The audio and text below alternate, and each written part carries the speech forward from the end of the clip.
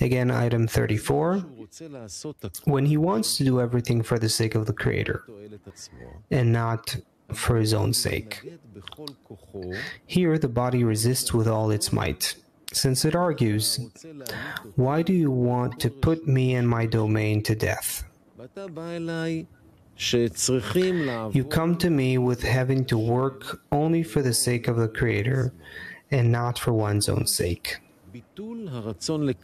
Which is truly annulment of the will to receive from everything. You tell me that our sages said the Torah exists only in one who puts himself to death over it.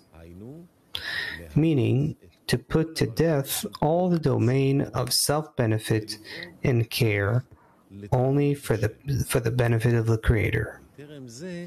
And before this, a person cannot be rewarded with the Torah.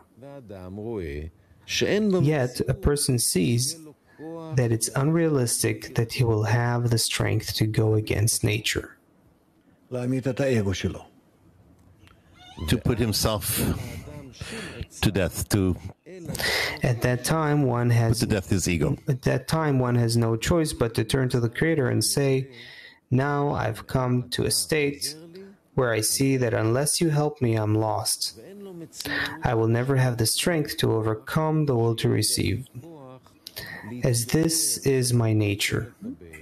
Rather, only the Creator can give another nature."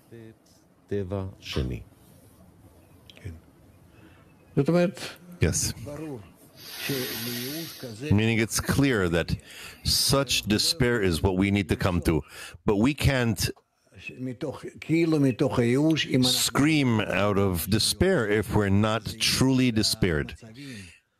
Because it's a matter of states, physical states that they need to happen in us, that we need to feel, that need to be revealed in us.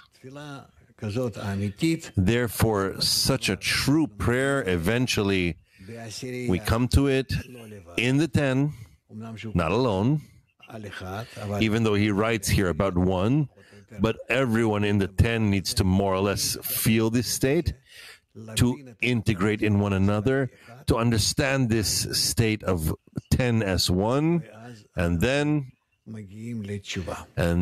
we come to the answer, the repentance.